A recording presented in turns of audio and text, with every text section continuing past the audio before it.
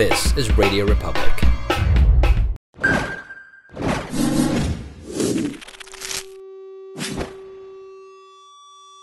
For a while, I was just playing the main 6 strings. And the biggest hurdle is visual, actually. You look at the fretboard, and suddenly, ang daming strings dyan. It's like, where the fuck am I? So once I got over that, I started playing stuff. And then this was around the time where the whole society was starting to become global, you know, with the internet and all that. So I posted some videos of my playing.